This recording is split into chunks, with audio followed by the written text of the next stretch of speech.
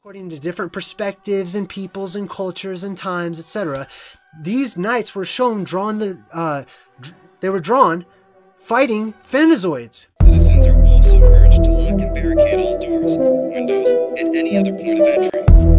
Riots nationwide are prompting local governments to declare martial law. Fantazoids, travelers of the fractalverse. A Fantazoid, essentially, is a creature that enters into a higher or lower cosmic realm. So, simply put, what do I mean by that? I mean that we don't live in a universe, okay? We live in something that I call the fractalverse, okay? It's infinite and it continues to loop. It just folds in on itself infinitely, okay? So there are those realms above us, which we call the macrocosm, the bigger cosmic world, the bigger universe, okay? And then there is the microcosm, which we need to specialized equipment in order to even see little glimpses of it because it's so tiny. That's the microcosm and the macrocosm. Fantazoids are travelers, that they travel between the microcosm and the macrocosm. Now, we're going to talk about the Fantazoids because it's absolutely detrimental, I believe, when it comes to talking about the plasma apocalypse. For those of you who don't know, please stop and go watch my video about the plasma apocalypse. I have an entire playlist full of videos talking all about it. Today, we're focusing on the Fantazoids entering into our world, or the great beasts of old, the fantastic beasts, the great monsters, you know, that we all know, that we have ingrained in our memory, in our collective subconscious, from just echoes of a distant past, of something powerful but short-lived that had happened, that we had experienced, that was completely outside of the realm of what we consider to be normal or local in our world. All right, so here's what basically happens. During the plasma apocalypse, a hole in our sky opens up, which basically becomes a doorway between our world and whatever is on the outside of our world or our sky. All right, now on the outside, there are other beings out there. I'm not going to refer to them as aliens because the concept of aliens has just been rearranged so much. But some people will refer to the Fantazoids. Some people think that they're aliens. Some people believe that they are, what do they call them? Cryptids. Okay, some people think that they're cryptids. I'm gonna go over many of those things, but just to help you out, the hole in the sky will open up. The plasma will come in. Our world will depressurize. The electromagnetics of our world will hit a neutral point as the poles or the polarity of our world switches over and the lights will go out. The sun's going to turn off. All the worst parts of the book of Revelation basically are going to happen, as well as Ragnarok, as well as, the parts that in the Bhagavad Gita, all the major world religions that talk about the end times, or inversely, all the world's religions that talk about the very beginning of things is going to occur. It's going to happen. So here's what we're talking about. When that hole opens up, right now, no monsters can get in, we can't get out, nothing's coming and going. I think a lot of us have already sort of accepted that, right? Now we're wondering why. Well, there's a barrier above us. That's our sky, that's our ceiling to our world. Some people refer to it as the dome or the highest, hardest glass ceiling.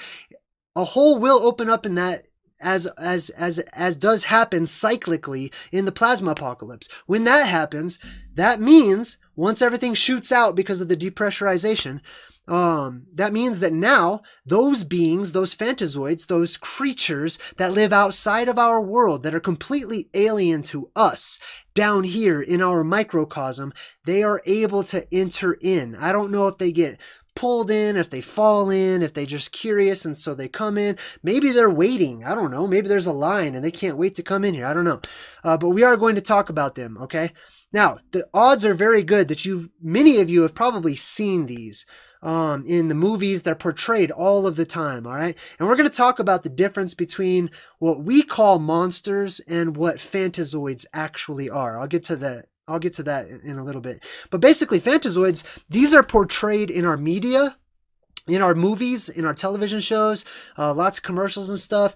They're basically these strange, super alien, weird looking monsters that I have termed the fog monsters. I mean, people probably call them that, but that's what I call them. I call them the mist monsters or the fog monsters. And the reason that I call them that is because they are almost always, when they're portrayed in like movies and stuff like that, there's almost always a scene in the movies where, you know, the whole world is very misty or very foggy, or that these creatures are sort of hiding inside of this foggy atmosphere, right? There's a lot of elements. The fog and the mist is one of those elements. The reason for that is very easy. The world, when a hole opens up, we live in a pressurized world. We have pressure systems in our world because it's pressurized, okay? It's contained. When the container opens, just like when you open up a soda or a pop, wherever you're from, it all wants to come out. So the world depressurizes. The moment the world depressurizes, what happens to the air, and I've shown videos of this, you can look it up, you know, in airplanes. There's a lot of airplane. Look up airplane depressurization or airplane cabin depressurization, and you'll see the moment that it's rapidly depressurized, the air itself turns into mist or fog. And if it's cold enough, it will turn into snow. Okay, so this is the main reason why you see on shows like Stranger Things. When Stranger Things is showing you exactly what is to come. All right. Yes, they take some license and, you know, they cartoonify it and they glorify it and stuff, and so that it looks, you know, more story form. But they're showing you, they're disclosing all of these shows, these movies, they're all disclosing to you what is actually happening or what is actually going to come. Let me throw some pictures up on here. These are the fog monsters. These are the mist monsters, just like the movie The Mist, right? This is exactly what you can expect to see. Some people are not going to like this, that, oh, great, I have to survive the apocalypse. Then I have to battle great beasts and monsters and stuff. Oh, this, you know what I mean?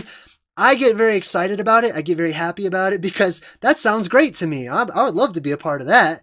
I can't wait, you know? But that's what we're going to be talking about. The great beasts of old. These are the huge monsters. These are the, you know, the sea monsters, the beasts, the Leviathan. We're going to talk more about those things. I'm just checking my notes here. Another word for monster, and if you haven't seen my other video already, go watch my space whales video. Space whales and other great beasts of old. But another word for monster is the word whale. They are synonymous with one another. That's going to be really important when we talk about biblical examples of the Fantazoids entering into our world. One example I want to give you guys, this is the easiest example, if you can wrap your mind around a Fantazoid, is you think about the tardigrade, okay? Many of you have seen the tardigrades. There's a tardigrade emoji. They're basically microscopic, the world's tiniest animals is what some people call them. They're also called water bears, all right? A lot of people think they're very cute, which is why they're very popular, but they're microscopic, but they're tiny, little tiny microscopic animals. Now, one of the most important things about the tardigrade that everyone seems to remember, one little factoid, is that if I were to ask 100 people, if it were a video game and I ask 100 people, hey, what do you know about tardigrades?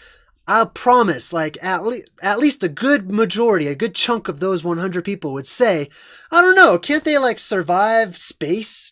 Like, can't they survive the extremities or, like, the vacuum of space? Or, I promise, that's something that other people are going to remember. They don't know how they remember it, they don't know why they remember it, but they can remember that tardigrades can survive space. Who cares? It's a microscopic little thing here on Earth. You know what I mean? That's a little factoid that's been pounded into our collective memories for a particular reason. Why do we associate tardigrades, microscopic little tiny animals here in our realm that live in our microcosm, with the greater macrocosm that is outside of our world, living out there in the macrocosm and basically being gigantic? The tardigrades have also quite frequently are portrayed as being huge and living out in space, basically being the size of Alice in Wonderland's caterpillar, because I don't think that is a caterpillar. I think it's a tardigrade or a space whale or a space monster, whatever you would like to call it. So yeah, the word monster is synonymous with whale. Tardigrades are a perfect example, okay? So if a tardigrade is out there and it's gigantic, out there it's normal sized, you know? But when it falls into our microcosm, then it becomes a huge monster, you know? These beings, these creatures are going to fall down into our world. They're going to be outside of their element. They're not going to know what to, like, eat. They're not going to know where to go, how to survive, what to live. They'll probably be disoriented, you know? they're going to be going through a lot of things. Now, I just want to give you good news from the beginning, okay? This is not something that you're going to have to worry about for a very long time. This is not something that's going to just go on for years and years and years. And, you know, your family for generations are all going to have to fight the Fantazoids or watch out for them. I don't believe that's going to happen for that long, but we're going to talk about that a little later as well. This concept of the Fantazoid monsters coming down into our world, entering into our world during the cyclical plasma apocalypse, this concept is where we get fighting the dragons of old, right? When we talk, you know, when you think about like George and the dragon, like George fighting the dragon or the patron saint, right? Or the various other, like there's this fighting the dragon symbolism all over the place. Why would you want to fight a dragon? They're supposed to be like wise and, you know, like live for a very long time, etc.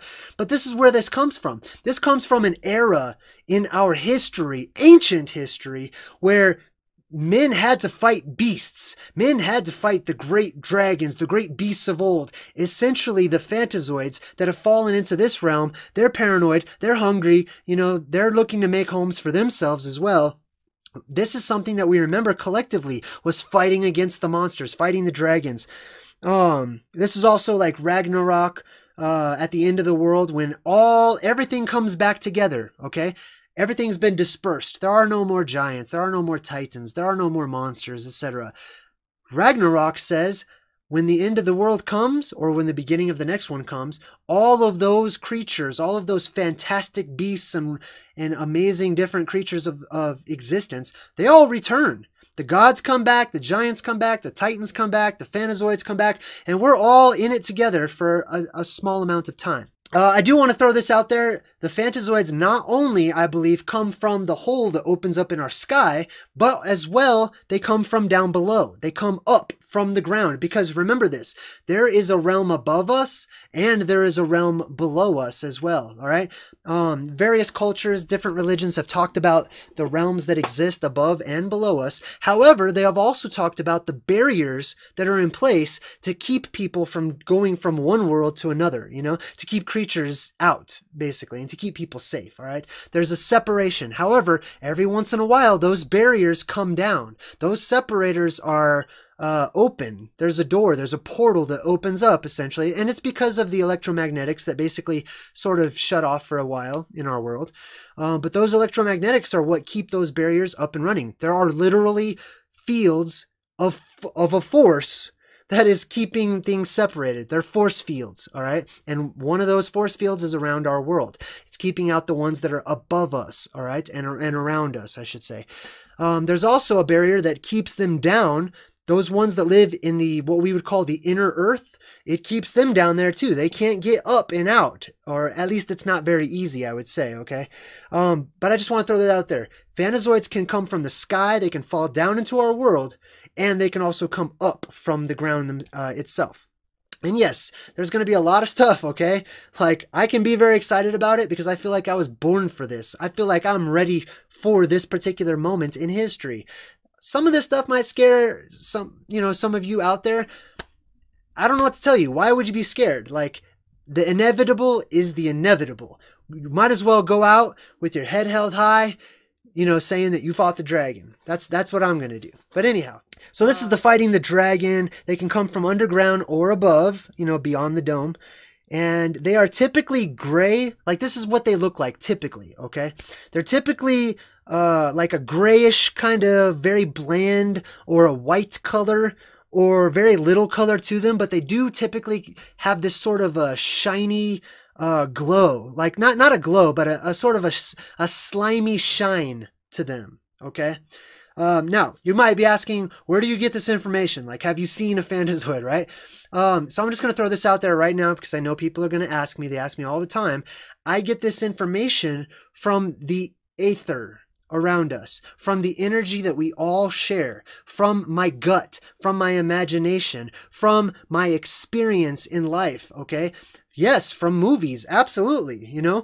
I want to talk about that real quick, all right? Since I mentioned movies, none of these movies that you're seeing over here, none of them start off by saying, caution, this is completely made up. none of this is actually real. They don't start off by saying that. You assume that it's not real because it's so fantastic. It can't possibly be real, right? It doesn't look normal like when I leave the movie theater, you know? That does not mean that it's not real. There's one story that can only be told, that has ever been told. We just tell that story from different points in the timeline, from different geographic regions, from different cultures and perspectives, okay? There's only one story. So there is no such thing as complete fantasy, complete fiction and stuff that's just made up. I'm not even sure at this point if it's even possible to make something up that doesn't have some substance to it, that doesn't have some truth building it and keeping it together. You know what I mean? Anyhow, I digress. Let's get back on track. You know, they don't have a sun the way we do. They don't have light the way that we do. Their body is going to change. You know what I mean? But this is how they're portrayed. Let's see. So they're typically gray, white looking, very little color. Or if they do have color, they're very reflective like a bubble. You know, like when you look at a bubble, it's got like the sort of rainbow colors that are all mixed into it. Or if you see like an oil spill on the ground, you sort of see that rainbow shine that it has to it, which also is, by the way, directly related to Stephen King's The Shine, or The Shining, that Stephen King's many of his characters have. When they start developing these paranormal abilities, they say that they have the shine. That's because these beings have the shine. This is something that we used to have, was a shine, okay? We used to have this shine to us, which came along with these paranormal abilities, okay, which we'll talk about as well. Let me talk about the types and the classes of Fantazoids, all right? So I've been studying the Fantazoids for quite some time. I've developed a tentative list of types, Fantazoid types, and Fantazoid classes. There's 3 main types from what I can tell. There are simply the friendlies, the neutrals, and the eaters, all right? The friendly types, those are the types that you could probably, you know, walk up and ride, or, you know, help or talk to, or whatever it may be. They're friendly, right? Now, I'm going to talk about, you know, whether or not you should just walk up to your local Fantazoid and start petting it and stuff a little bit towards the end. There's the neutrals. The neutrals don't really, like, you know, they don't really care if they eat you or not. They're very neutral. They don't see human beings as, like, you know, something special, but they don't see us as enemies as well. Basically, if you piss off the neutrals, then they can become your enemies. You know, they're neutral. It's very simple. And then there's the eaters. The eaters are, that's self-explanatory. They eat. They're here to go hunt, okay? They're the hunters, basically.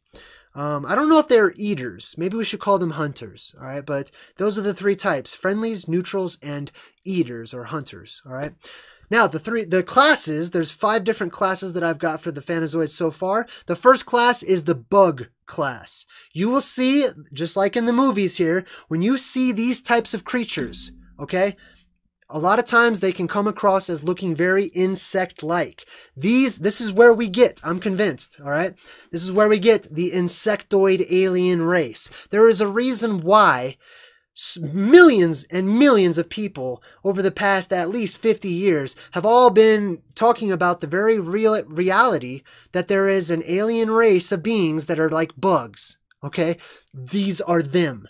The Fantazoids are there's a class that I call the bug class, okay? And a subclass, okay, a little subclass from the bugs are the locust class. The locusts are the hunters or the eaters of the bug class, all right? That's a bug, that's a locust right there. When you see the aliens, you know, all those creepy ones, especially the aliens, whenever they draw them like looking like grasshoppers, or they always have like these they have an exoskeleton. That's one of the defining characteristics of the bug class. They almost always have an exoskeleton, and, you know, typically like they'll look a little bit like a locust or a grasshopper or a cricket or an ant or things of that nature, okay? So there's the bug class with the subclass of the locusts. There's the kaiju class. The kaiju are the giant Fantazoids that enter into our world. They're just enormous. They're just way bigger than buildings. You know, I don't have like a a scale to put on it, but they're basically akin to giants and titans, except they're Fantazoids, all right? They're huge. Now, when the kaiju fall into our world, typically, I'm assuming that they're probably disoriented, you know, that they're like not knowing where to go. Mankind is probably going to shoot at them. This is basically where you get Godzilla. This is where you get your kaiju. This is where you get all your larger than life slow motion moving beings that are just giant and moving everywhere. Well, I don't know if they're trying to just kill everyone or wipe out cities or whatever. They're probably trying to figure out, whoa, where am I? What's going on? Like, what's stinging me? What are all these little beings that are shooting at me, you know? I'm not defending them, okay? They could be malevolent. They could be, benevolent. But like I said, there's 3 classes, right? Friendlies, neutrals, and eaters or hunters. Okay, so we've got the bug class, the kaiju class. You've got the worm class, W-Y-R-M, or you could spell it the other way. But it's the worms, the worms.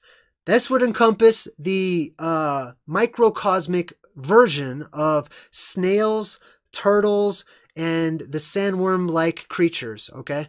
So it could be like this thing right here. This would be the worm class, all right? It's not a bug. It's not the kaiju. Well, actually, that would be a kaiju as well, huh? Anyways, I'm going to work on all the classes, okay? But just follow me. We got the bugs, the kaiju, which are the giant Fantazoids, the worms, which are like the sandworms, you know? Remember, I said that there are ones that come up out of the ground. And if you go watch my video called Space Whales and Other Great Beasts of Old, you'll see that there are sandworms that exist in our reality here, okay? Who's to say there's not a huge, gigantic, titanic version of a sandworm or a graboid or, you know, these worm-like things that live down there in the inner world or at the bottoms of our oceans or whatnot, right? You've got your creature class or your creature...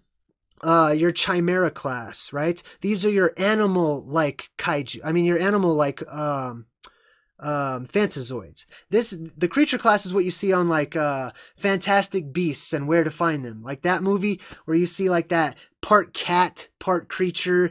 These are the creatures that are the Fantazoids. They've been described as the chimera.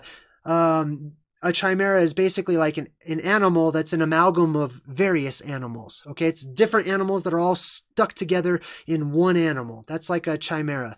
So that's what people saw. They saw the creature class of the Fantazoids, and they didn't know what they were, so they just described it as best as they could. Kind of looks like a horse on the bottom with like a human on the top, you know, or it kind of looks like a lion, but it's also kind of looks like a bird, etc.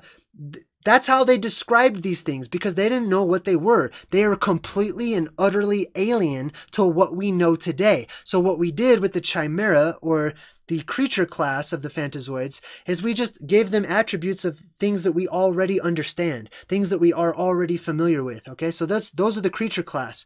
And then finally, you've got the bipedals. All right, the bipedals are just those Fantazoids that walk on 2 legs, just like you and I do, okay? The bipedals, from my experience, typically, I assume, are the ones that are the sliders. The sliders are the space travelers. They are your they're your Trekkies out there in what we call space, okay? Don't jump on me for your concept of space, all right? I have my own.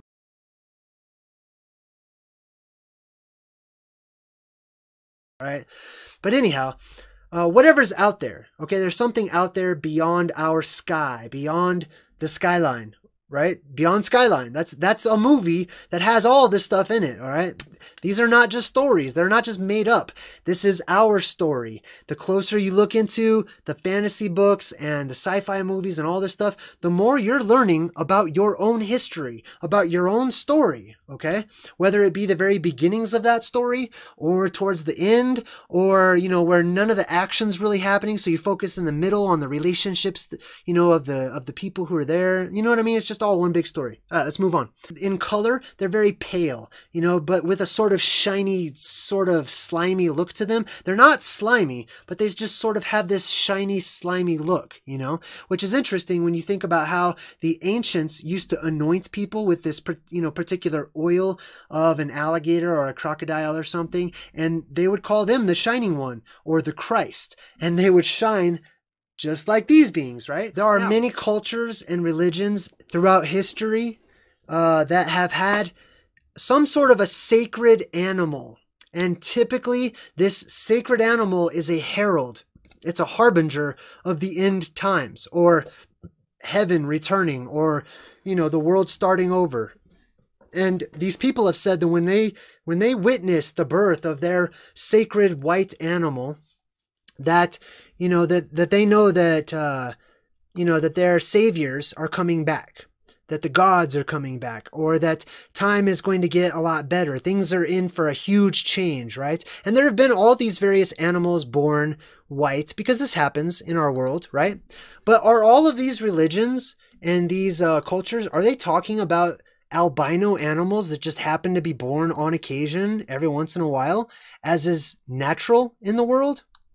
Or are the stories themselves that talk about these pure white animals, these sort of, not albino, okay? Because the albino would have the red eyes. As you can see here, these got like blue eyes, right?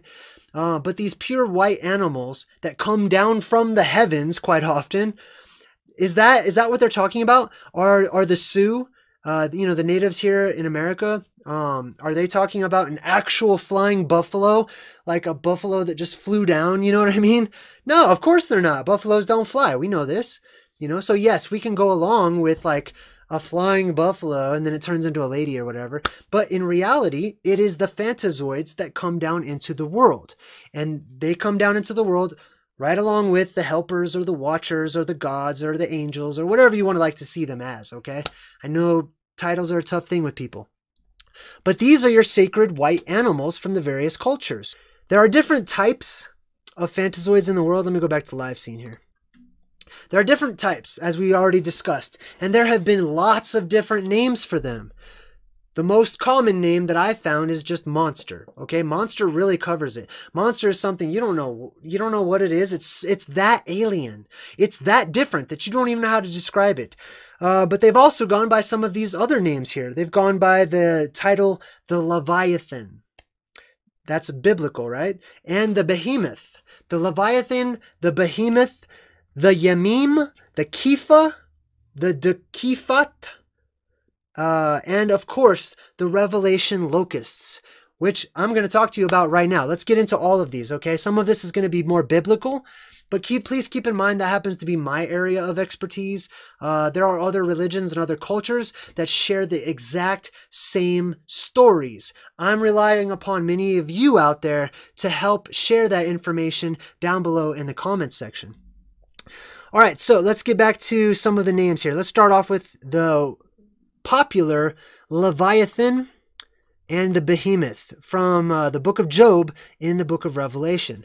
All right, so this is from the book of Job, chapter 40. And Job is talking to his God. And his God says, "Look at Behemoth, which I have made along with you. He feeds on grass like an ox. See the strength of his loins and the power in the muscles of his belly. His tail sways like a cedar," which is a giant tree, right? The sinews of his thighs are tightly knit. His bones are tubes of bronze. His limbs are rods of iron.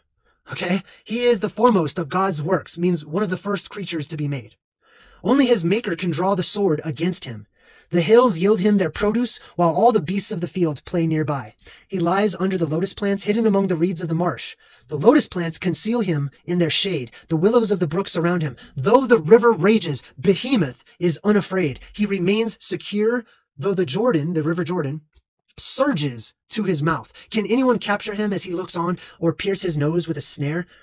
This is a huge part of the Bible. A lot of biblical scholars will talk about the Behemoth. People, argue back and forth about what it possibly is. Some people think that the Leviathan and the Behemoth are dinosaurs being described, okay? There's a lot of good evidence that says they're not dinosaurs as we know them, as we have been taught. And some people have even speculated that it might be talking about a hippopotamus or a rhinoceros. All of those things can all be thrown out the window because they don't exactly match the description that's being given here, okay? The description of what's being described, for me, this is a kaiju Fantazoid.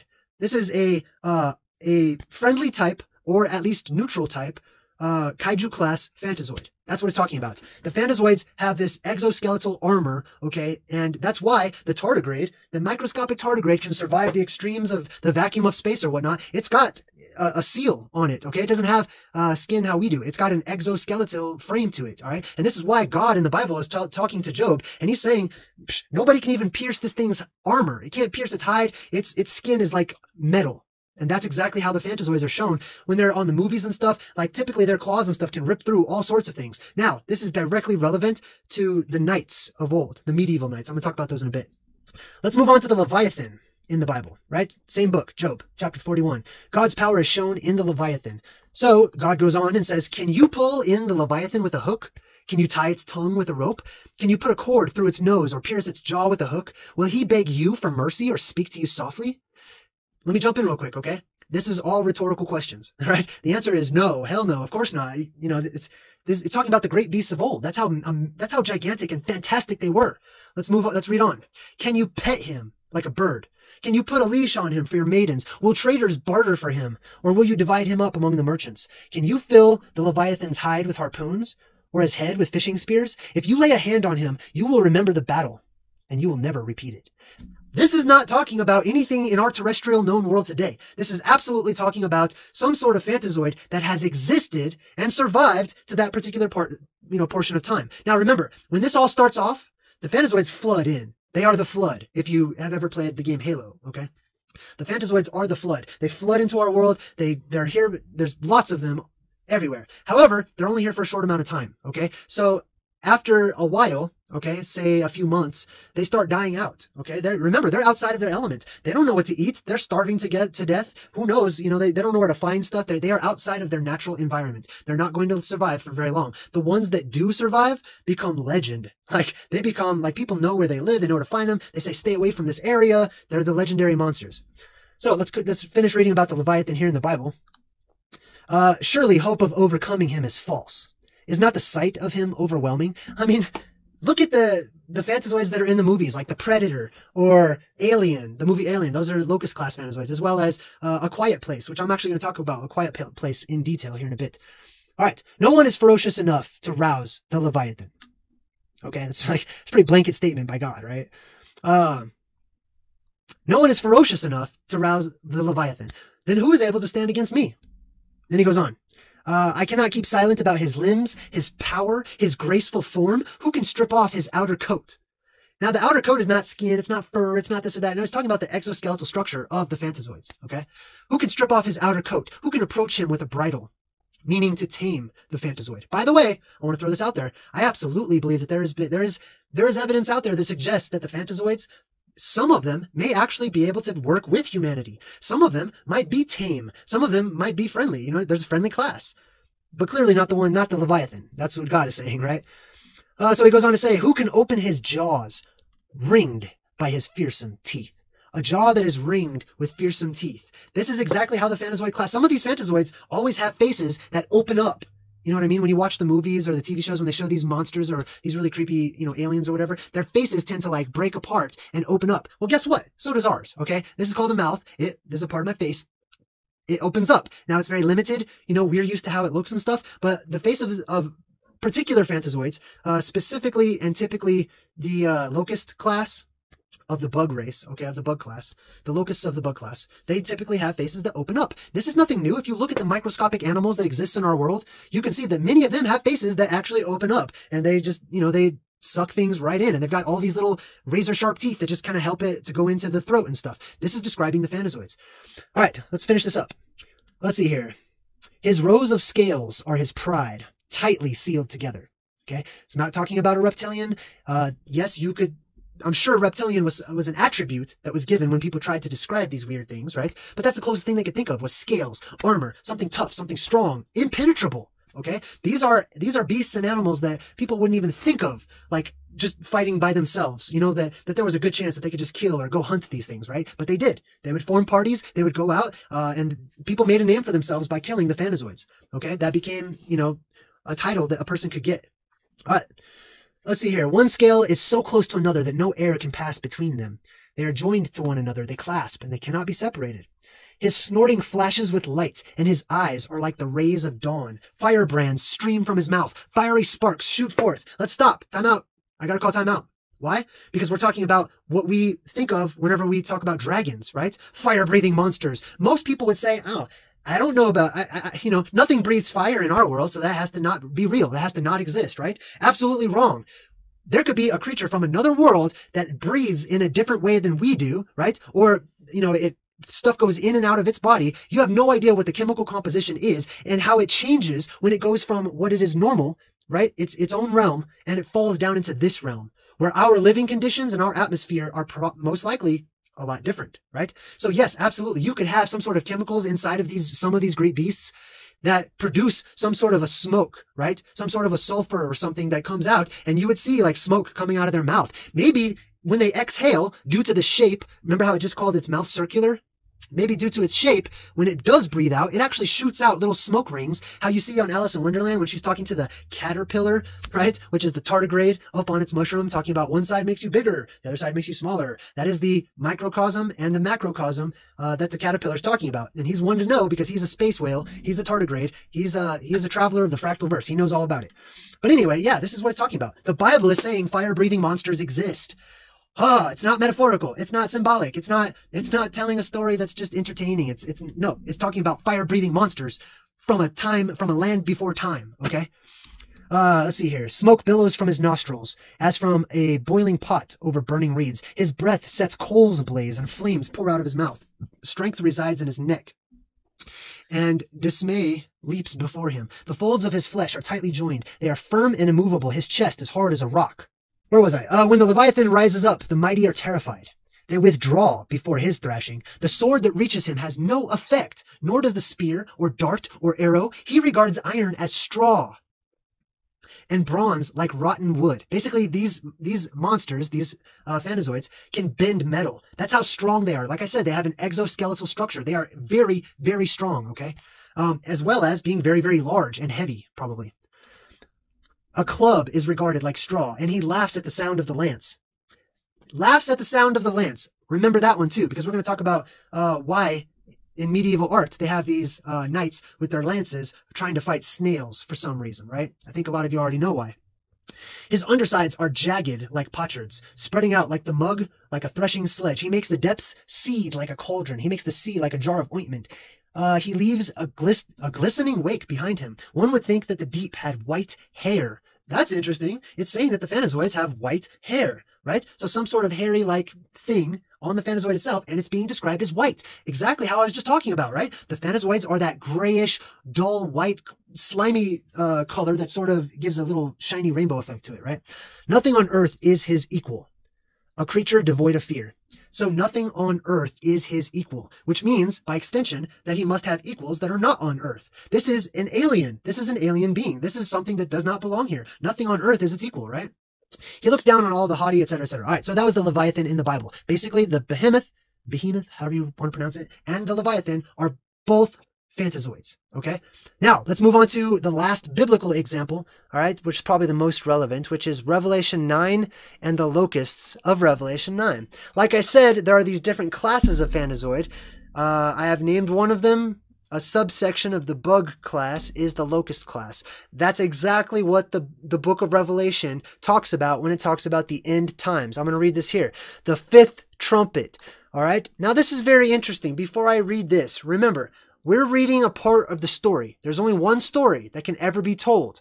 What we're about to read right now is at the very beginning, or you could say the very end of the story. We're going to say it's the very end of the story. It just happens at the very end of the story, according to the biblical narrative, that when the fifth trumpet sounds, that these Fantazoids, these locusts, these monsters, come up out of the ground and enter into our world, right? Coincidentally enough, if you go to the very beginning of the Bible, on day number 5, there's the 5 again, that's, pops up with the mention of the Fantazoids. On day 5, guess what was made? Before mankind and all that. Great monsters. That is the original word that was used. If you read it in your Bible, if you have one, most likely the modern translations they've put the word whale in there. God made whales on the 5th day. No, he didn't. No, he didn't. I'm sorry. He made monsters. That's the original word that was used. The translators of the Bible, they didn't like the word monster for some reason, so they took it right out. They put in the word whale, okay? That's why I did a video about the space whales, aka the monsters that are outside of our realm, all right? So let's read about the locusts that come in the end times, the fifth trumpet. And then the fifth angel sounded his trumpet, and I saw a star that had fallen from heaven to the earth, and it was given the key to the pit of the abyss. Now, when it's talking about the pit and the abyss of the earth, our realm, middle earth, I should say, of our realm, it's talking about the inner earth. It's talking about what lies in the middle of our earth, okay? And there is a key to the abyss. Remember, that abyss is locked right now. Those separators between us and the world above, and us and Lalotai, or the realm of the monsters below, that's locked. There is a barrier. There's a force field keeping people out, basically, okay? But somebody or something is given the keys to the abyss, the lower world, during this plasma apocalypse. And like I said, those barriers are turned off. The doors are opened. The portals are open. You know, you can go back and forth between worlds. Sorry, that was just my commentary. Let's go continue reading. And now, I like this. It was given the key. Remember what I told you guys it was? It was given the key to the pit of the bottomless of the abyss. Sorry. The star opened the pit of the abyss, and smoke rose out of it like the smoke of a great furnace, and the sun and the air were darkened by the smoke from the pit. Now, you could call that smoke, or you could call that the air depressurizing and turning instantly into fog and steam and, you know, mist and stuff like that. You could say that, which, by the way, is exactly how it's described in the book of Genesis. When you read in the book of Genesis, it says there were no great oceans all over the place. It says that God caused a mist to rise up from the ground to water everything. Even in the beginning, there was this mist in correlation with the great whales or monsters of old, just like in the end, there is this smoke in correlation with these Fantazoid monsters that come up from the ground. All right. Continue reading. And out of the smoke, locusts descended on the earth, and they were given power like that of scorpions of the earth. They were told not to harm the grass of the earth, nor any plant or tree. Basically, these are not herbivores. They don't eat plants. But only those who did not have the seal of God on their foreheads. The locusts were not given power to kill them, but only torment them for 5 months. And their torment, there's the 5 again, right? And their torment was like the stinging of a scorpion. In these days, men will seek death, and they will not find it. They will long to die, but death will escape them. So here we've got some sort of predator class, the hunter class of Fantazoids that go around not to eat people, as has been portrayed in many movies where, you know, the Fantazoids are just there to kind of, you know, that's what we're afraid of. We've been conditioned to be afraid of being eaten, okay? These things are not here to eat. They're not here to feast, okay? I'm not saying they do or they don't, but that's what the Bible's saying. Now, what they're here to do is they're here to attack. They're on a seek and destroy mission. They're here to go bite people, to go infect, to go sting, or whatever you would like to call it, okay? Interestingly enough, here's the movie, okay, A Quiet Place. This is just a still from the actual movie. As you can see, this guy in the background, he's been doing his research, okay, which is critical. What we're doing right now is doing our research. That's what we're doing. We're not just mindlessly being entertained about, oh, monsters could be real. How awesome is that? Yes, we're kind of doing that, but at the same time, we are also researching. We are doing exactly what this guy in the movie is doing right now. We're learning about what is to come. We're getting prepared, all of these things. Now, over here, you know, there's all this newspaper clippings and stuff. He has a whiteboard, which I like, right? He's got a whiteboard and he's got all his notes up there. On the left-hand side, it says creature. The creature is blind. They attack sound. They have armor. Do you see that? Armor is written in blue there and underlined, okay? Exactly how the Fantazoids I've been describing are. They have an exoskeleton. They have armor. But I want to go over for just a second. I want to show you something else. This is from the actual movie, right? But this right here, this is a clip from the preview. Now, I went through the whole movie a couple times. I didn't see this. This is different. So they changed the whiteboard from the preview to the release of the actual movie. So what I'm saying is this was not in the movie. Now, in the preview, he has down here at the bottom, why don't they eat their kill? The word eat is hidden here, but it says, why don't they eat their kill, right? Let's see here. Yeah, oh, look at that. See how the number 5 is there? right? The number 5, once again, associated with the monsters or the Fantazoids, okay? The large beasts of old or whatever. Why don't they eat their kill? Why am I showing you that? Because we're talking about the Revelation locusts that do not enter into this world in order to eat. That's not their primary goal, is not to eat people. Their primary goal is to infect, to sting, okay? Exactly how it is in this movie. In this movie, they don't go around eating. They're just going around to kill people because they have some sort of a purpose, right? But anyway, that's in the quiet place. I'm gonna go back to a quiet place here in just a minute after we finish with the Revelation locusts. Verse 7. And the locusts looked like horses that were prepared for battle. It means they were wearing armor with something like crowns of gold on their heads, right? Some sort of horns. Crown just means horn. For those of you who don't know, the word crown is the same word as corona, same word as corn, same word as horn. All of these words are the same thing. They mean horns, okay? So they have these crowns or these horns on their head, faces like the faces of men. They had hair like that of women. Remember, Leviathan was described as having white hair, right?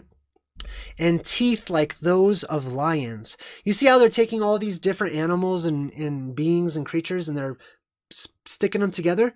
That's a chimera class Fantazoid. They also had thoraxes. If you have a thorax, that indicates you're a bug class, okay? Like, you are a Fantazoid of some sort, if this is you. They had thoraxes like the breastplates of iron. Then the sound of their wings was like the roar of many horses and chariots rushing into battle. So these ones actually have wings. So it's very likely that some of the Fantazoids can fly. All right. Just like in Batman versus Superman. I don't know if you guys have seen that, but Batman does not like Superman. And he has this really bad dream or premonition about Superman. Basically, in the future, the Superman takes over the world, and he has these little flying Fantazoid type bipedal Fantazoids that are his helpers. They look like mosquitoes or, locusts, basically. They were ruled by a king, the angel of the abyss. His name in Hebrew is Abaddon, and in Greek is Apollyon, And they're always there. They're there at the beginning, and they're there at the end. And they're only here for a short time. Like the Bible says, they're only allowed to go around tormenting people for 5 months. The 5th trumpet sounded. On the 5th day, God made the great beasts of old, the great monsters of old, etc. You've got the number 5 right there as well. So anyhow, yeah, that's the biblical examples of the Fantazoids. Now, I want to talk about a couple of other examples of Fantazoids, possible ones, that we have. I'm not going to actually, I don't know, should I share this? Let's see. All right, so the mysterious creatures from the book of Joshua are found on a Mayan stela. This is the Mayan stela right here. It's basically a rock carving, okay? Look at this thing. It has the head of like a bear, the body of a man, and then it's got these sort of tail-like things coming down from its head, sort of tube-like or rope-like or something like that. Now, I'm going to read. I've read this before. This is from the book of Joshua. It's not in the Bible, but it used to be considered a part of, historical sacred texts or whatnot. And it can definitely be found in the book of Joshua, chapter 36, verses 28 through 35. This was Anah who found the Yemim in the wilderness when he fed the asses, or donkeys, of Zibeon, his father. Whilst he was feeding his father's asses, he led them to the wilderness at different times to feed them. And there was a day that he brought them to one of the deserts on the seashore, opposite the wilderness of the people. And whilst he was feeding them, behold, a very heavy storm came from the other side of the sea and rested upon the asses that were feeding there, and they all stood still. Afterward, about 120 great and terrible animals. About 120 great and terrible animals. That means scary and gigantic. These are Fantazoids. Came out from the wilderness at the other side of the sea, and they all came to the place where the asses were, and they placed themselves there. And those animals from their middle downward were the shape of the children of men. From their middle upward, some had the likeness of bears, some the likeness of Keephas, with tails behind them from between their shoulders reaching down to the earth, like the tails of the Dikupat. And these animals came and mounted and rode on the asses, and they led them away, and they went away until this day. The rest of the story basically goes that the people were terrified. They never went back to that place ever again, and it was very like, people warned, don't go to that place, it's haunted, or, there's these scary animals, or there's a legend of something that happened. That's what that was. That was such an important event of something out of the ordinary that they wrote that down. And it is mentioned in the Bible, okay? That story is actually mentioned in, I think it's the book of Genesis. But anyhow, there were 2 other animals named there. Let me go back to my live screen here. There were 2 other animals named there, okay? We already talked about the Leviathan and the Behemoth. In the book of Joshua, it mentions the Yemim. Now, scholars don't know what these words mean, okay? You can look it up. People will just have guesses, all right? The word Yem literally means ocean or sea, okay? Yemim means, basically, it conveys creatures from the ocean, or those from the sea, those from the waters, okay? That's the great waters. That's what that's implying. Now, if they're the monsters from the great waters, well, those are the great waters above us. And those monsters fall through the great waters during the plasma apocalypse, and they enter into our world, okay?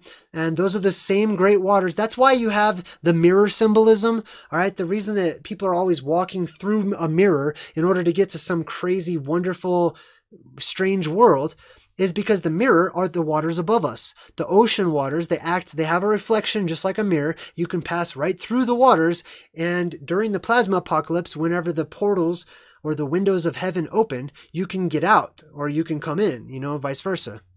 Same thing with underneath us, like here, Lalotai in Disney's Moana. Lalotai, you go through the waters again, and you enter into another fantastic realm. Same thing. All right. Let's see, where was I? Oh, that's right. We were talking about Yemim. So basically, Yemim means creatures from the great waters. Then you have another strange word, which is the Keepha. Well, Keepha is basically another word for rock, okay? Or Kefa. It depends on how you pronounce it. But it's the same exact word. It means rock or rock-like or stone, something to that nature. So here we have another reference to these monsters being described as having like a stone-like type of a body, like made of rock, basically. They don't have skin how you and I do. They have exoskeletons, right? Okay, I can probably stop doing that now. And then the last word that was used was the D-U-C-H-E-E-P-H-A-T, Dukipat or Dukifat. That's how you would read it, all right? But I don't believe that that's all one word. I believe those are 3 words. The D at the front in the ancient Phoenician or Hebrew language means of or from, essentially, okay? Then you have the same exact word, the Keepha, which is spelled a little different, but it's still Keepha. The D, Keepha, and then Ot, which is just a plural, okay? So it means basically the great sea creatures or the great creatures from the great waters, the rock creatures or the rock-like creatures, and then those who are from the rock-like creatures, which are the Dukifat or the Dukifaot, okay? Those are they're the offspring. They're their babies, basically. And that's just one example. That's from the book of Joshua. I highly recommend checking it out. All right, let's move on to knights fighting snails. Okay, so for those of you who don't know, there's going to be some pictures in the slideshow here, hopefully. But there are thousands and thousands of images from medieval times that show, like, when people would write out a parchment, a scroll or whatever, they would draw little pictures on it. They have all these hundreds of pictures of knights, medieval knights fighting snails. Like their lances are trying to ram right through the shell of the snail. Why? Why would that be? And I've heard I've heard some really interesting theories on that. Some really interesting theories. But here's mine. Here's my take on it, right? The reason that you have all these knights that are dressed up fighting these snails is not because of what mainstream academia tells us or totally guesses. And they basically say that the snails, oh, that's a metaphor, they're symbolic of certain people that they didn't like, so they drew them like snails or whatever. I don't buy that. I don't know if you guys do or not. I don't buy that. I don't buy that the knights were drawn fighting snails because it was some sort of ancient way of trolling families that you didn't like. All right. The knights were fighting gigantic snails because they were fighting the Fantazoids, which were drawn in different ways, according to different perspectives and peoples and cultures and times, etc. These knights were they were drawn fighting Fantazoids, gigantic snails. Well, we know gigantic snails don't really exist, and if they did, why would a knight need to fight one? Why would you need a knight to fight a snail? Of course it wouldn't. You just poke right through its shell and it'd be dead, right? No, these are the Fantazoids that the knights are fighting, and the knights are the ones that fought the Fantazoids. That's why we had knights. You don't have knights. Think about it. We've got these knights, these men, these human beings, allegedly, that were dressed up in all this huge, heavy, bulky armor, you know, and they would come out. And have you ever seen people in the movies? They can barely even walk in this armor when they're trying to be like a knight or whatever. They're super heavy. It slows you down. This was not protection against human beings. This was not protection against terrestrial animals. The reason we had knights, I believe, during certain reset periods, one of them called the Middle Ages, is because these great men of renown, these heroes of old, they would get dressed up in, you know, the strongest, heaviest substances, these metals, and they would go fight the Fantazoids. They would go kill the dragons. They're the ones that went and did that, and that's why we get through all these celebrations for the knights and stuff. It's not because the knights were like the main fighters in the army against the human beings, you know? No, absolutely not. The knights were the ones that went out, they killed the monsters, they killed the dragons or the Fantazoids, and they had to wear all this huge, heavy, metallic armor because the Fantazoids will just rip you to shreds. Otherwise, you know, that's why you have pictures of knights fighting snails all across the board. Do yourself a quick Google. I don't know if it's going to pop up in the slideshow there. These are all Fantazoid examples. Whether it be mist monsters or fog monsters, or they're all Fantazoid examples, okay? But yeah, go Google knights fighting snails, and you can see, just click on images, and there's hundreds of them. They're not doing that as an insult to various families or whatever. No, they literally fought monsters, okay? They fought the Fantazoids. All right, so those are the knights fighting the snails. I want to talk about this Netflix TV show called Love, Death, and Robots. I think that's what it's called. Let me go ahead and let me get it pulled up here, and we'll do some more screen sharing. All right, so here we go. Love, Death, and Robots. Whoa, it automatically plays. I have to be careful about that. All right, let's look at episodes. Now, I want to talk about this one first, all right? This one has Fantazoids in it, and I have paused it on this one particular scene, okay? I'm going to set the stage for you if you haven't seen this already. I highly advise watch this whole series, Love, Death, and Robots. Watch all of it, okay? This one right here, this is about these farmers that have these special exoskeletal type, you know, weapons or whatever to fight the Fantazoids, okay? Here's what happens. Here's what you're looking at. The farmers are in their little biosuits here, right? There's a hole that opens up in the sky. And I kid you not, every single one of these little dots right here, I'll play it for like a half a second.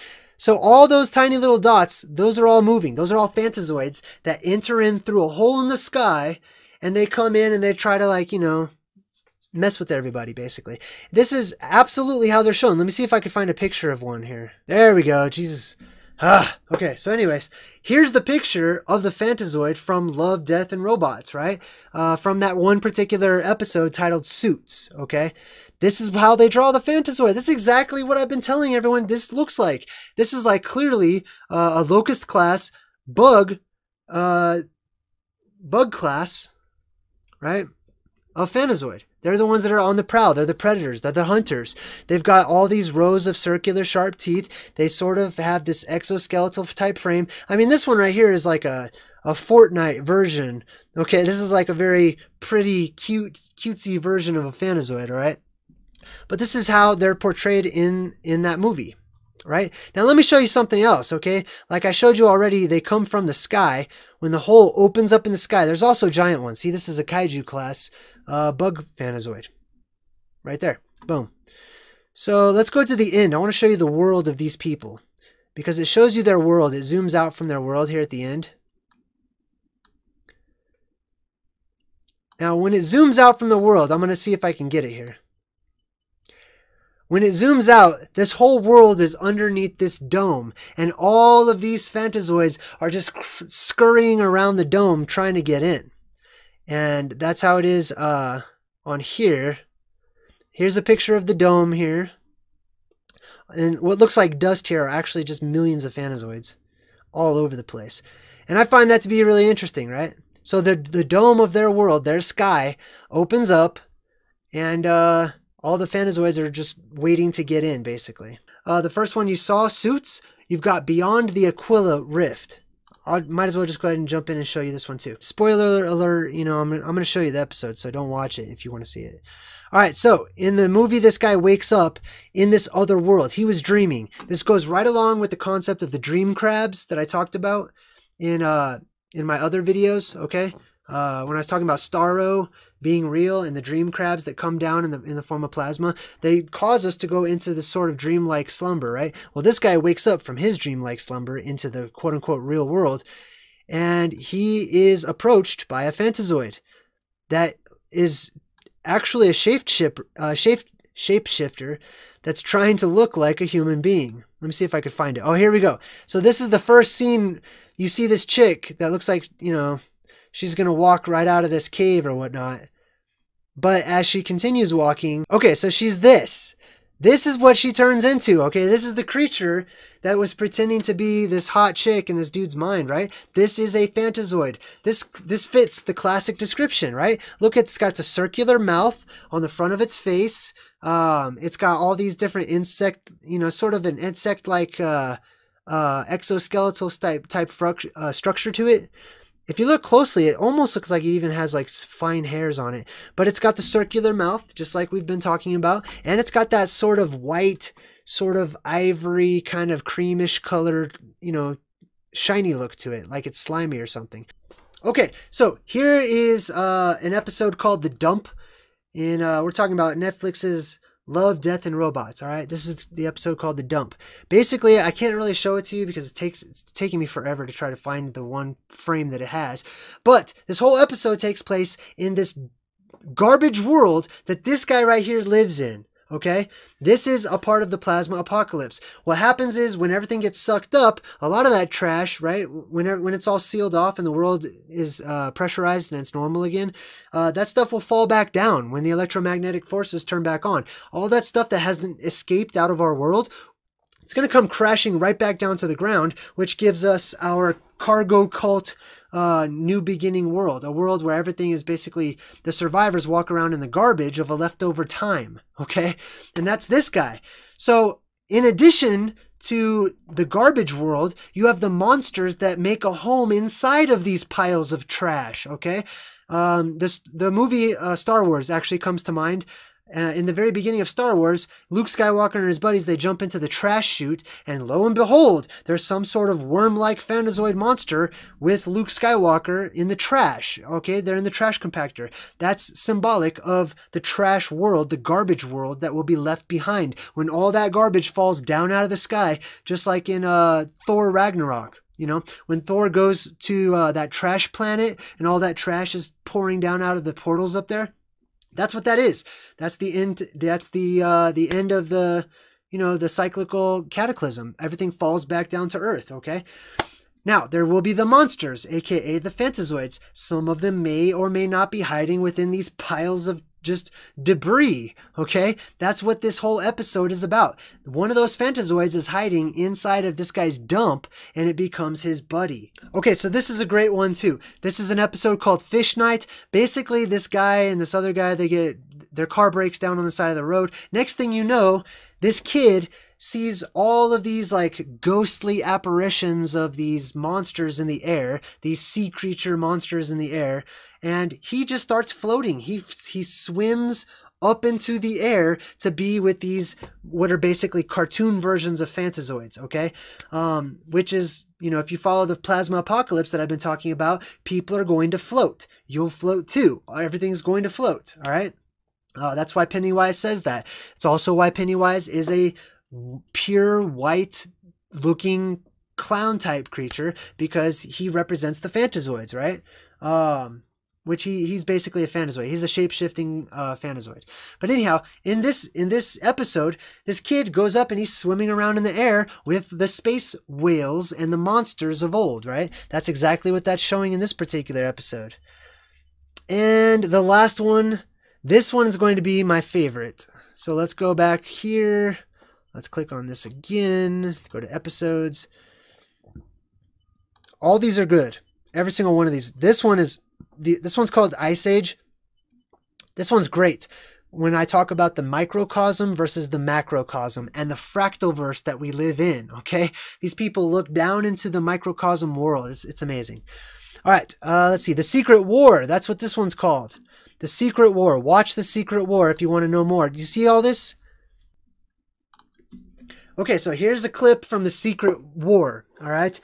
Now, in The Secret War, everything kicks off. There's these soldiers, right? And everything gets very kind of foggy and cloudy, just as it's supposed to. And then the soldiers light up these flares. The flares just happen to turn the foggy atmosphere totally red, which is another thing that happens during the plasma apocalypse, is the sky turns red, right? Everything's very, like, you know, the colors of plasma, more of like a reddish, orangey, purplish kind of a color. But typically a very red sky. And that's what you have, is the red sky there. Out of the fog of the red sky, these Fantazoids, insect-like predator classes, right? I'm gonna have to figure out my classes, but basically they're the bug class eater types. The bug class hunter types, I should say. Because I don't know if they eat them, but eater sounds good, right? Sounds scary enough that you want to stay away from it. So they are the bug class or locust class eater types. Anyway, they're the locust class eater types, okay? And they come out of this fog and they start attacking all the soldiers. Okay, so here we have another clip, a still frame from The Secret War. You've got the Fantazoid right there in the middle. As you can see, it's got everything that the Fantazoids are supposed to have. They're all drawn like this. This is coming from, allegedly, different people's imaginations that they're just different people are making up. You've got this one actually comes up out of the ground, just like the locusts of Revelation. They come right up out of the ground. And of course, you've got the red light coming up from underneath it. The red light is there, not because it's coming up out of hell or anything, but because the red light symbolizes the changeover. It symbolizes the plasma. So yeah, you can totally see that, you know, they all share this similar type. Now, I think that they're actually tinted red there because of all the blood. But it might be that these particular Fantazoids, they've got this sort of slimy type look to them. I believe that they share a lot of traits with much of our sea creatures and our sea life. Here, let me go back over to the live scene here. So I believe that they share a lot of characteristics with our sea creatures. Like many sea creatures, they can live for a long time, or they can actually change their chemistries. They can change color, like the octopus and stuff like that. They can just instantly change color to match their surroundings, just like the Predator. The Predator, if you ever seen the movie, there's a movie called The Predator, okay? Alien fights the Predator and everything. The Predator has this sort of camouflage. He just turns invisible. He matches the same color as his surroundings. That is a chameleon-like effect, much the same as an octopus. You know, there are these creatures that can change their color and change what they look like, essentially. So what's stopping the Fantazoids from being able to change their colors as well? They can also change their colors. And so this probably gives credence to the shapeshifters of the alien communities. You know, the alien communities, they talk about the insectoids. Fantazoids match the description. The alien communities talk about the shapeshifters. Fantazoids can possibly also shapeshift or change their, you know, their colors and stuff like that, just like chameleons do. All right, let's see what else we got to talk about here. We talked about the types, the classes, the different names for Fantazoids. We've talked about the knights fighting the snails for some reason in ancient times, and why that's absolutely symbolic. I mean, not symbolic, that's literal. They were literally fighting giant snails, or what people drew and described as gigantic snails, gigantic insects, insectoids, okay? They're the Fantazoids. We talked about all the Love, Death, and Robots examples. Highly recommend checking out that show. and that the fact that they can possibly change their colors, right? They can possibly change colors and stuff and try to blend in. I mean, I would assume they would do that if they had that ability. If humanity is out there trying to, like, you know, sending all their knights against them to go fight the dragons and stuff, if they can change colors, I'll bet you they're going to chameleon into, you know, they're going to go into hiding. Which also might actually give rise and credence to real monsters like Loch Ness or Bigfoot or these other cryptids. I use that term loosely because I don't like the word cryptid that much, because I believe that there's Fantazoids and then there are other things, okay? Fantazoids for me are a class of their own. But, you know, maybe beings that we describe like the Yeti, or, you know, which also has white hair and is a giant creature of some sort, or Loch Ness and stuff, you know, these beings might be able to breathe water. They might have a different type of, you know, breathing system. They could probably breathe air for a limited time or for extended periods of time, but maybe they like to breathe water, you know? But yeah, that could give rise to Loch Ness and all these things. Those are the Fantazoids that survived because they went into hiding, and they have only been seen from time to time from, you know, from different period in history to different period in history, right? They're the survivors. And so they become our legends, our Bigfoots, our Loch Ness, etc. So what does this mean? This means that mythical monsters are real. Monsters are real. I grew up, you know, basically being taught, as did the rest of the world, that parents are supposed to teach their children, oh, don't be afraid, it's just a movie. Don't be afraid, monsters aren't real. That's why we can watch scary movies, because we know they're not real. That sounds to me like being blissfully ignorant of something, okay? The reason why those movies scare us is because there is truth at the core.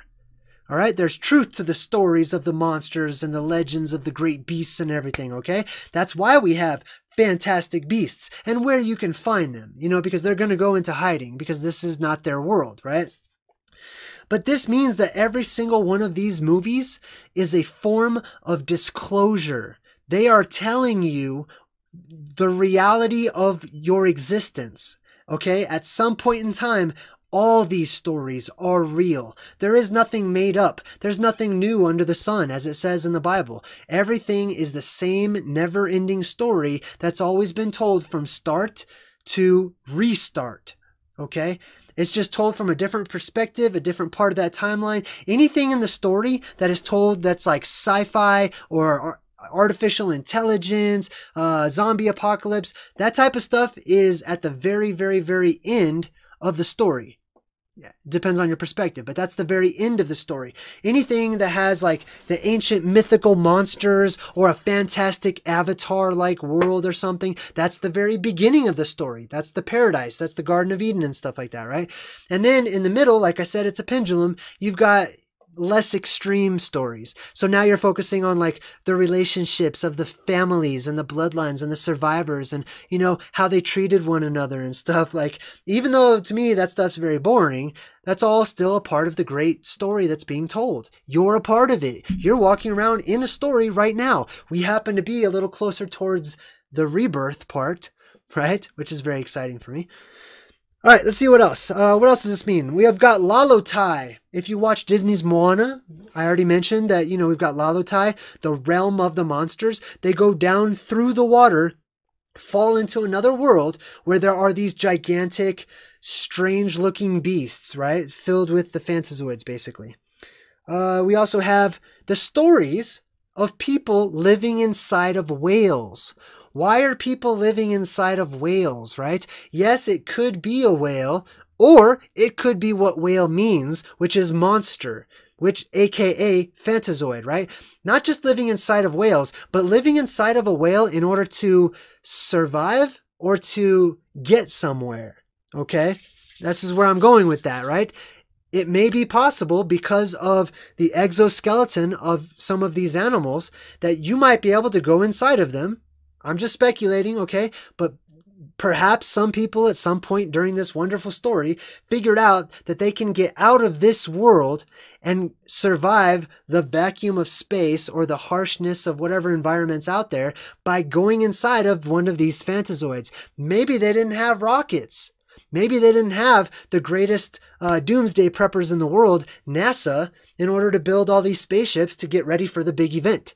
Maybe they said, hey, we can jump inside of this space whale, this Fantazoid that has this impenetrable armor, and we can get sucked up when they all get sucked up, and we can leave this place.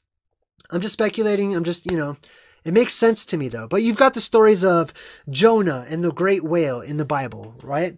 Jonah and the monster. He lives inside of it for 3 days, right? And then we've got Pinocchio, of course. Pinocchio literally goes inside of a whale whose name is Monster or Monstro, okay? That's not a coincidence. It's not a coincidence. Monstro is called that because he's one of the Fantazoids, basically. So we've got Jonah, Pinocchio, and Harry Mudd from Star Trek. If you're a Star Trek fan, you know that Harry Mudd is a character. He got onto the Enterprise, or onto the Discovery, which is a spaceship, right? He survived space by going inside of this space whale, and that's how he ended up surviving the conditions of space, because the space whales are able to endure those conditions. Harry Mudd just goes inside of one, and he travels to wherever he's going, and then he just comes out of it, So maybe there's something to that. Maybe there's something to those stories of people traveling and living inside of these giant whales or monsters or Fantazoids. We also have the sacred white animals. We talked about that and how they represent the return of the return of magic to our world. That's what this is going to be. The world's going to become a very magical place. That's the direction we're going to go in after the pendulum swings to the very bottom. The world's going to be magical. People are going to have abilities, powers, telepathy. They'll be able to move things with your head, with your mind. It's going to be an entirely different place. As a matter of fact, it's going to be a fantastic wonderland in comparison to what it is now. We will enter into a red sky. Okay? The red sky is an indicator of mysterious things happening, of sometimes scary things, of magical things, of mysterious, you know what I mean? That's what the red sky means. The blue sky is very, it's very full of light. There's not a lot of mystery there. There's no magic really. That's the time we live in. Magic has been all but stripped away from this world, right? It needs a refill. It's going to get a refill because we go through these fluxes of magical to non-magical. Right now, we're at the bottom of the non-magical phase. Not that there isn't magic, it's just not as much and it's not as powerful as it used to be. So yeah, we talked about the white animals, the return of the magical. For example, if you look at the movie The Neverending Story, Falkor is a Fantazoid. He's a friendly animal class or chimera class Fantazoid because he looks like a dragon and he also looks like a lizard and he also looks like a dog, you know what I mean? He's a chimera class or an animal class Fantazoid. As a matter of fact, that whole movie, The Neverending Story, is exactly what we're talking about. That's real. That whole movie is real. It's not fiction. It's not made up. It's a real story. It's a true story. As a matter of fact, it's the only story, okay? But yeah, there's a lot of different Fantazoids in that movie alone. They actually have a giant snail in the movie. That's this racing snail. The guy rides on top of it. You're going to see movies starting to come out like Ant-Man, the next Ant-Man, I believe, or whatever it is, the next, Marvel thing. They've got Ant-Man riding on a tardigrade. Like I said, some of these Fantazoids could actually work with humans. Some are benevolent. Some could be tamed. Many of them could not. All right. But anyhow, let's see here. Oh, you know what? I want to address the movie A Quiet Place. Boom, we're going to do some screen sharing. I've pulled up some various images for A Quiet Place. One thing that you will notice that they all have in common is the color red, right? In the movie, I've got a whole list of them, but you can see right here, they've got these lights, right? The string of lights here. These are the red lights that they turn on, which means danger, which means the Fantazoids are here. That's what it means in the movie. That's their symbol. That is a symbol of them saying, hey, the red lights turn on, the Fantazoids are here. That's the red sky symbolism, basically. But I wrote down a lot of stuff. I'm I watched the movie A Quiet Place, and it's got a lot of plasma apocalypse symbolism, as well as the whole movie is about Fantazoids. The whole movie is about living during the time after everything has already been sucked up into the sky, and the Fantazoids are now here among us, okay? So let's look at this, because I believe this movie is spot on when it talks about a certain class of the Fantazoids, and that would be the hunter class, all right? The eaters. So first of all, we've got the locust class Fantazoids with their exoskeletal, type of a body. They're very pale type of a body with a sort of slimy, shiny look to them. They also have the face that opens up. That's another commonality that we find amongst the Fantazoids, at least amongst that particular class. They have a type of face that is able to open up in order to devour their prey, or whatever it's used for. I assume it's to eat stuff, right? Oh, the Fantazoids have a frequency sensitivity, right? So they're very sensitive to certain sounds or certain frequencies, exactly like in the movie They Live, how the alien shapeshifter beings could be seen whenever a certain frequency was implemented, right? In this movie, A Quiet Place, certain frequencies would really disrupt their sense of hearing, and it would sort of drive them insane and allow the humans to kill them. Also kind of reminds me of like the works of David Icke, how he talks about like the reptilians are sensitive to certain frequencies and stuff like that, as well as the teachings of Don Juan, by Carlos Castaneda. He talks about how like those beings, those reptilian type beings, they're sensitive to certain frequencies, right? Now the movie is telling us that the Fantazoids, at least some of them, may be very sensitive to sound, or they also might be blind. They might not be able to see in this world, okay? They might have a different, they might be able to see differently where they're from. Here's another thing, okay? This whole movie is about being quiet. Throughout the whole movie, they do this. This is the symbol for a secret. That means don't tell anybody. That means this is a secret, okay? So throughout the whole movie, they're doing this, but it's just saying, hey, this is a secret. We're telling you a secret, okay? They're also saying to be quiet, right? The whole thing is like, don't talk, basically speak no evil, right? Don't talk, because the Fantazoids will get you, okay? So I believe that movies are coming out like this. You also have Bird Box. Bird Box was not speak no evil, but Bird Box was see no evil. They had the whole blindfolds and everything, right?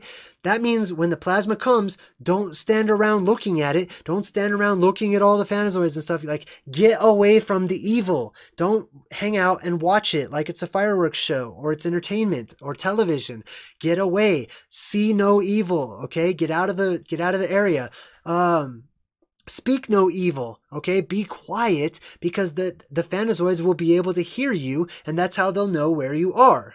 That's how the movie portrays them. I'm just saying, okay? And it looks like it's describing the same type of thing. You have to be very quiet, because in this world, the Fantazoids can hear you. And you know what? It might also be possible that when the world depressurizes, first of all, you're going to have a lot of nosebleeds, because of, the instant depressurization. Some people's ears are going to bleed as well. And a lot of people are going to lose their hearing, hopefully just temporarily, okay? But maybe some people, it might affect you permanently. I don't know. But it's a good chance that you're going to lose your hearing, at least for a time. It could be the same amount of time that the Fantazoids are here. So that could be what the movie's all about, right? They actually have a deaf girl in the movie who cannot hear. She's deaf. So the world depressurizes, the air turns into fog or mist, you start bleeding from the nose, you can't hear, everything goes deathly quiet, or according to the Bible, it says there was silence in heaven for about a half an hour. So this concept of being quiet and there being silence, along with the fog and the fog monsters and the Fantazoids and the red sky, it's all here. So anyways, that's the movie A Quiet Place. All right, let's move on. Let's go back to the live scene here so you can get some more pictures. So this is one excellent reason I've never liked seafood. Okay, I don't like crab. I don't like lobsters. Basically, I am not interested in eating anything that could be related to the Fantazoids. aka the visitors from outer space, aka the godlike creatures, or whatever you would like to call them, angels, all this stuff, okay? It seems to me that when the Fantazoids drop down and enter into our world or come up from above, not all of them die. Some of them have children, okay? They have babies. Those babies are born into a microcosm, all right? Their parents come from the macrocosm, but the babies are born in the microcosm, which means they grow to a size that fits their world, which means that by extension, all these weird, strange, alien-looking sea creatures that we have are possibly direct descendants of earlier Fantazoids that have come and gone. That when we see these weird crab beings underwater and we see these huge lobsters and these weird things with exoskeletons and stuff, that those are direct descendants and the family line of the monsters from above, of the Fantazoids, right? Which, for me, perfectly explains why they have so much in common already, right? So yes, they could be related. They could have eggs. They could lay eggs, and who knows how long those eggs will be dormant for, you know? Maybe those eggs hatch after a certain amount of time, and the kaiju class come up out of the waters. Now you've got truth in the movie Godzilla. We understand where all this stuff in Godzilla is coming from now, right? Let's see. How about... I want to talk about touching the mythical creatures, okay? Like that. Please do not rush out just because you see some chimera class Fantazoid that looks like a unicorn and you're just going all starry-eyed over the unicorn or whatever. Don't run out and just start petting it and touching it, okay? Take your time. Hopefully we'll be able to communicate telepathically so that we can actually talk to these creatures in some sort of a way. But don't run out and just start touching the monsters, all right? That's not a good idea. First of all, even if they're benevolent, you don't know what kind of a sickness that they could possibly have. You don't know if they have something on them that's not benevolent. You know what I mean? So it's not a good idea to just rush out and start making wishes and touching stuff, okay? I highly advise against that. Not only that, but obviously you have friendlies, you have neutrals, and you have the eater class. Or the hunters, right? You don't want to just rush out and start touching them, even though you see some that look like Falcor, or you see some that look like, you know, that one from Avatar, you know, the white buffalo flying deal. I forgot what it's called. But yeah, let's not touch the Fantazoids, okay? At least for a while. Give it some time, get to know them, talk to them, see what's going on. But you don't know. They could have a sickness that might turn you, you know, they could carry some sort of like a bacteria or virus or something that could change your actual physical structure. You could end up looking like the Thing, you know? Like in the movie The Thing, basically it's a Fantazoid sickness that gets inside of people. It's a virus that gets inside of people and it grows into this worm-like creature and it's living inside of the human body until finally the human body can't take it anymore and like the creature just bursts out of it. That's the movie called The Thing, okay? Super creepy, super scary. I would rather fight the hunter class Fantazoids than to like get bit by one of these infected ones or something and end up like a werewolf or turn into like the Thing or some god awful, who knows, right? Just don't touch them. Not a good idea. Take your time, okay? You don't want to catch some crazy space disease. All right, let's see. We're wrapping things up here. Before we go, I want to talk about like certain movies, okay? Now, here's the deal. If it was just one movie, like if it was just A Quiet Place, and there were no examples of the Fantazoids, the red sky, the fog monsters, all this stuff, if that wasn't in any other movie and I just went off of one movie, people would be like, yeah, okay, whatever you say, buddy, right? But it's all of them. See how they have that guy in the fog right there? That's all the movies, okay? All these movies, it's just like comparative mythology. When we compare all of the myths and the legends, you can do the same thing with movies and television, which is one of the things that I do, okay? Some people would say, well, it's just your imagination. Other people would say, it is quite a striking similarity that all of these movies have the same concepts in common. They have the same things that are reappearing time and time again, right? That's because we acknowledge that we are all part of one story. You can't make a part of it up. You can't create something brand new that exists outside of this story, because getting a little deeper into things, that's a part of the fractal verse. That's a part of the hologram that we live in. It's all coded. Okay, you can't come up with something new inside of what's already been established. Anyhow, it's not just one movie, it's all of them. And one of these days I'm going to make a little video of me on Netflix just going from movie to movie telling you this is all part of the same story, okay? Just like how they have the Pixar theory. I don't know how many people have seen, but they've got the Pixar theory, and that's basically all the Pixar movies are along the same timeline. That's every single movie that exists in what we call reality. That's all one big Pixar theory, okay? All these movies, that's why I'm showing you all these clips. They're all a part of the same never-ending story that we are a part of, okay? It's all the Pixar theory. They're all related. As a matter of fact, in my next video, I'm going to be talking about how zombies will walk. There will be a zombie apocalypse, and we are going to have artificial intelligence that becomes sentient, okay? Robots, all that stuff's going to become sentient. But it's all a part of the big, huge story, okay? Last but not least, not all monsters are Fantazoids. I want to make that very clear, because I know a lot of people are going to come to me, look, I found a Fantazoid, and show me a picture of like Frankenstein or something, okay? I guess you could probably say that vampires are the bipedal Fantazoids, okay? Because the gods come from the sky. So yes, I guess you probably could make an argument for that.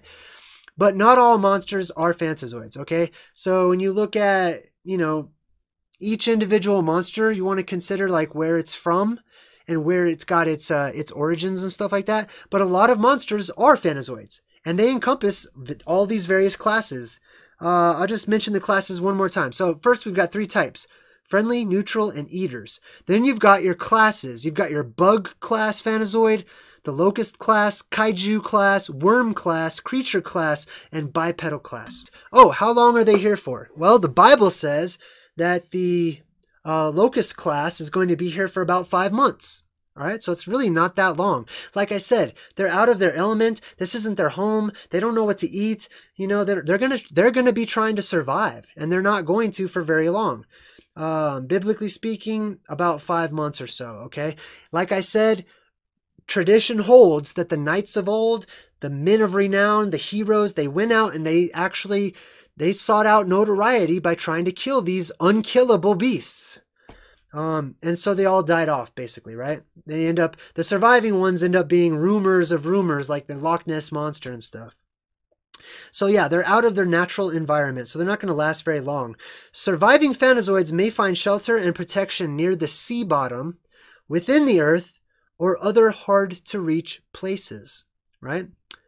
And then, as hard to believe as it is, the people of this realm will forget all about them. Their encounters will become stories and legends and myths once again. To sum up this entire video, hear no evil. This is the depressurization. You're not going to be able to hear the Fantazoids, okay? A lot of people are going to go deaf, at least for a small amount of time, because of the depressurization of our world. Noses are going to bleed. Some people are going to bleed out of the ears, and a lot of people are not going to have very good hearing for quite some time. See no evil. Do not look at the deadlights. Learn your lesson from Lot's wife, the biblical Lot. The character Lot, he was instructed, don't look back at the destruction. His wife looks back and she becomes petrified. She turns into stone. Don't hang out in awe of all the mythical creatures that are all around you all of a sudden.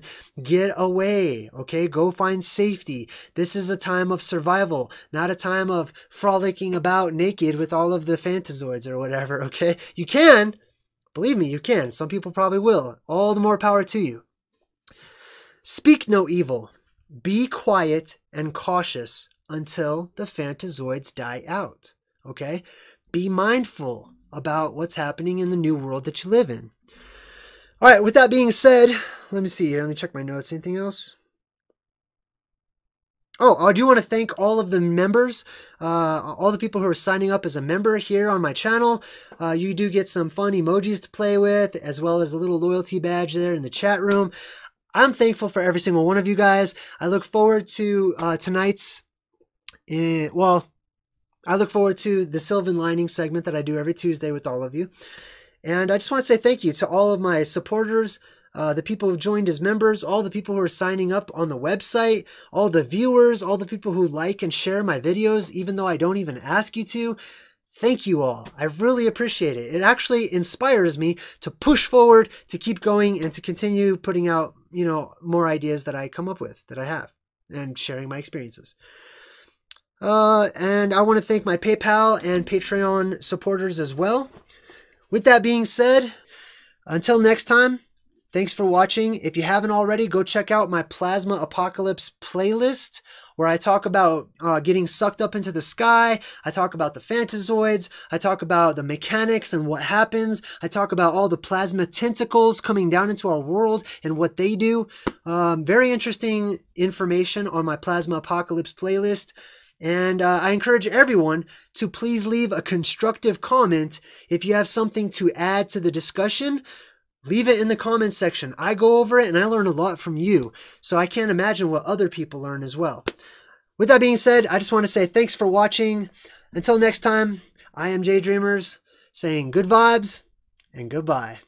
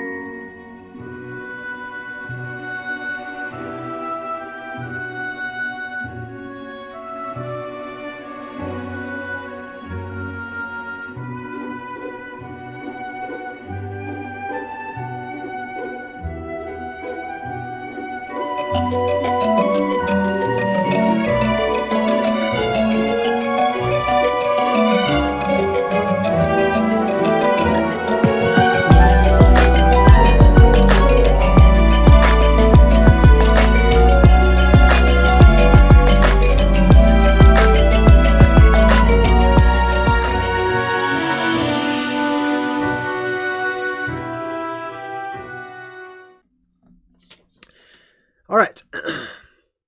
Now, I did record a little thing I want to show you guys on my website. If you have examples of Fantazoids and you'd like to post your pictures or video clips or whatever, you can go ahead and check out this clip that I'm going to play right now, and it's going to show you exactly how to get to my website. Sign up, go into the forum, and then you're going to, in the forum, there's a Plasma Apocalypse section. Under the Plasma Apocalypse section, there's a Fantazoid section where you can post your examples of Fantazoids, ask questions, talk all about Fantazoids.